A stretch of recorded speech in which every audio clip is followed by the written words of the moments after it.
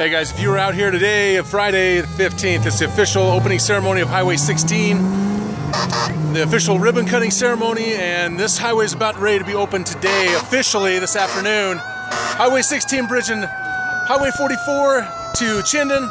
It's just phase one, and we are open. If you're interested in more information, go to centralvalleyexpressway.com. And for Gem County, Emmett, Idaho residents, we have more on the way at idahosgem.com regarding the economic development of Gem County. Exciting day.